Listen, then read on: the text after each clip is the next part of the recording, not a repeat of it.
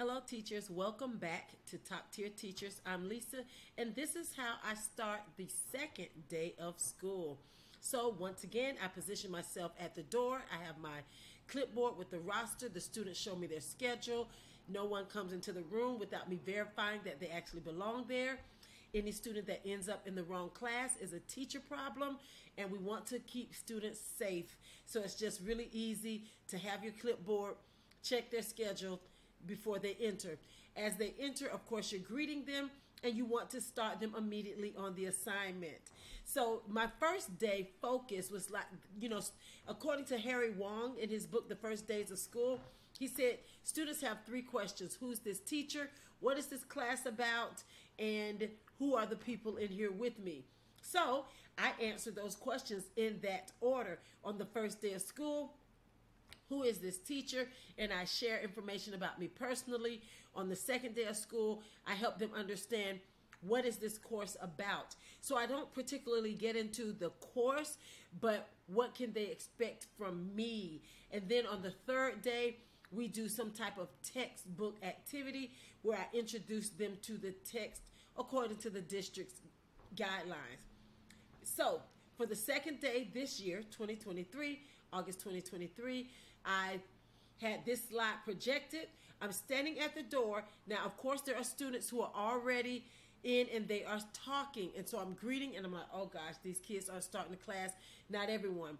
And so I knew when I came in, I was going to have my reinforcement, of course, for the students who are already on task. So I came in one class period, and of course, I was putting a piece of candy out. Thank you for starting the class. Thank you for starting the class. I don't know their names yet. So the students who are not on task or who are standing up talking, I hold the kids at the door, and I say, excuse me, read the board, start the class. So it's just really important that I teach them from the first day of school. They start the class, I don't. So however you choose to do that, follow through on that. For me, it is really important from day one, students understand they start the class, I don't. So as you can see here, this is the bell work. As soon as the bell rings, the tardy bell rings, I enter the room and I go into the crowd. I've already taken attendance at the door with my roster.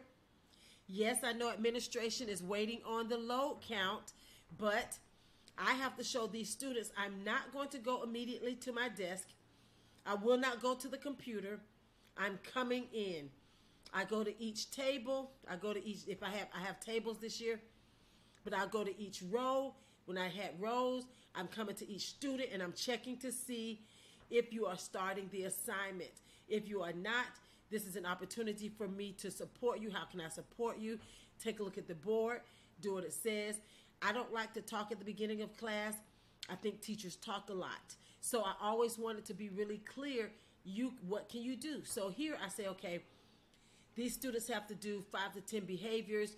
I can always expect. So if somebody's stuck, it's the second day, they may be stuck. Like, what does she mean? And so I begin, as I'm circulating, I will share some examples. I am always on time. I always bring my supplies. You'll never have to contact my parents. So I just begin to share examples. Once I see that everyone's writing, I input attendance quickly. It takes no more than 1 minute to input attendance so that I can get back into the crowd. So my focus this second day was, how can you experience me?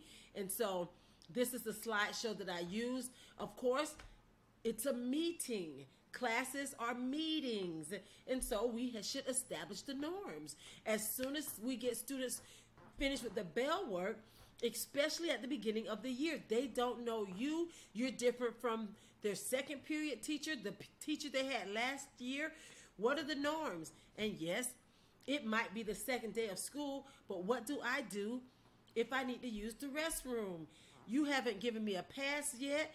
We don't have a system set up, but I got to go potty. So it's really important that as soon as they finish the bell work, the second day, first day, until they have a system established, they need to know the urgent things right away. So this is projecting. I go over and I tell them the norms before I start the class.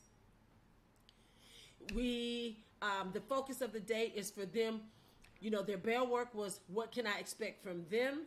Now I'm going to spend class time sharing with them what they can expect from me. Now,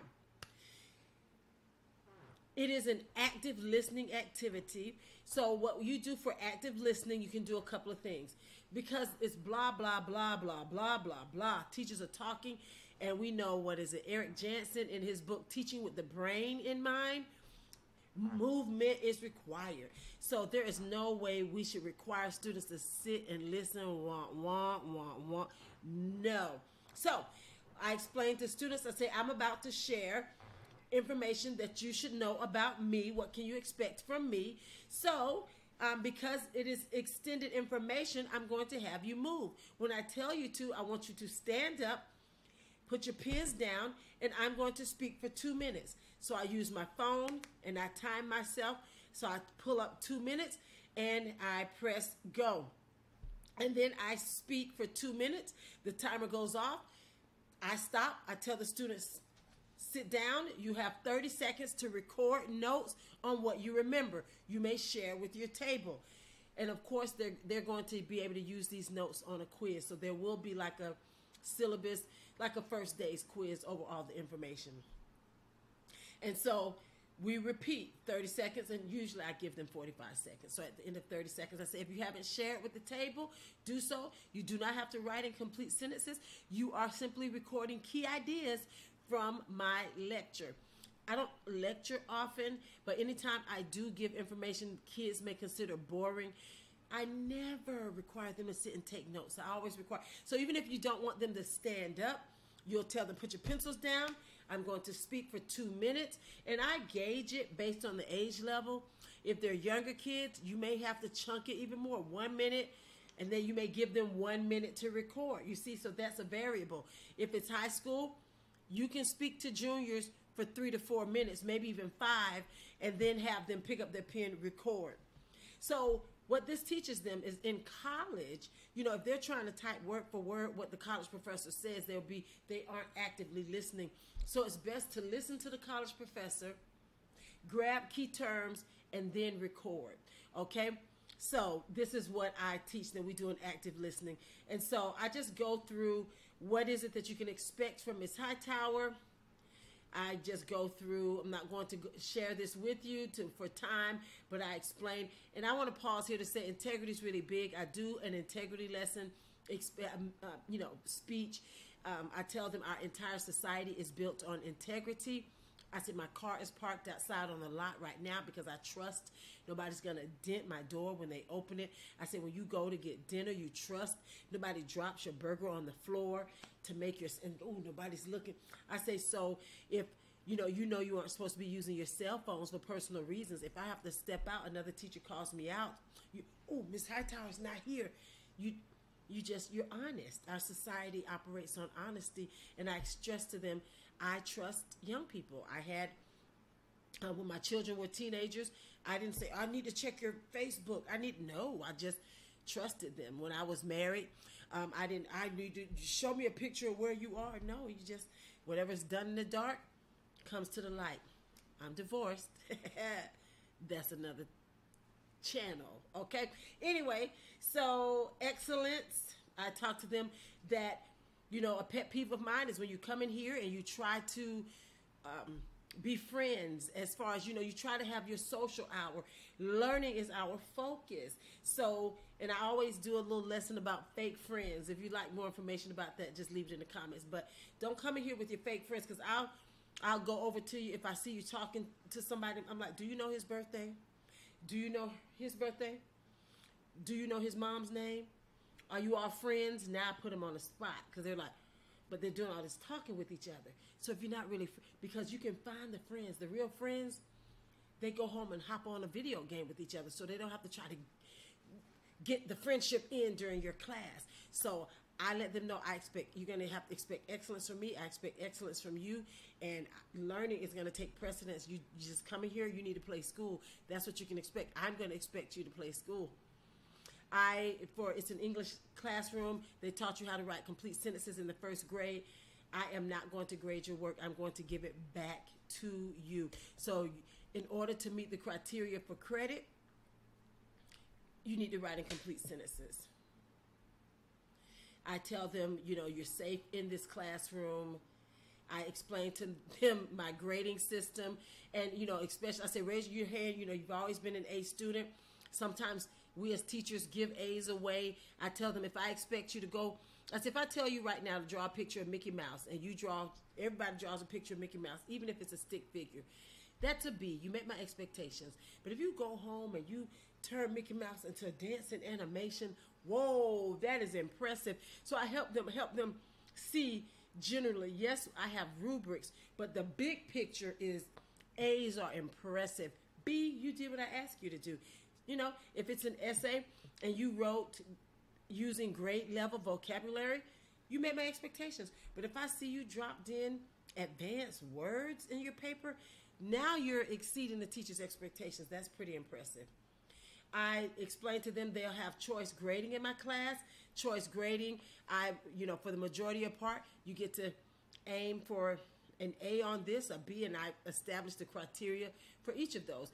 I do include a C or a D, but, it's not something that they want to aim for.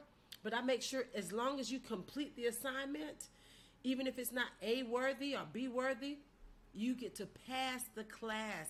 It's my responsibility to structure the class to give all students an opportunity to pass.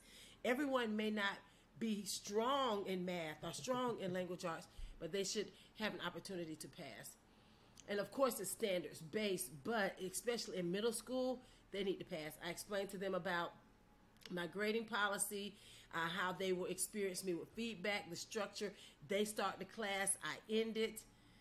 I will always, teacher clarity. John Hattie spoke about how teachers are responsible for clarity, which leads to a successful classroom. And my directions are not suggestions. This isn't our school mascot. I had the school mascot there. And I tell them if the principal says you can't go to the restroom within the first 10 minutes and the last 10 minutes, I'm going to follow that. That's what you can expect from me. The principal says, mark you tardy, I'm going to do that. I let them know in this class we use a lot of technology. I communicate frequently. I will respond promptly to an email. We will have rigor in this class. I don't give more work. We'll have little, but it may be more rigorous. I communicate with your parents frequently, and I expect you to read every single day, even over winter break, no days off. This is the slideshow I use for the second day, and then after that, we will go into, or actually before, so where like the first day, I come in, and then I welcome them. After I get them started and take attendance, there's a welcome. And the second day, I enter, go into the crowd, take attendance, and then I show them the norms. But what we do before we go into this lesson, where I'm telling them what they can expect from me, and they have to record notes, I do have a social activity. And so we did play the dice game as a social activity, but you can insert your own. If you have any questions or comments, please leave them below. As always, it is my pleasure to support you, and I appreciate you taking the time to watch. Thank you.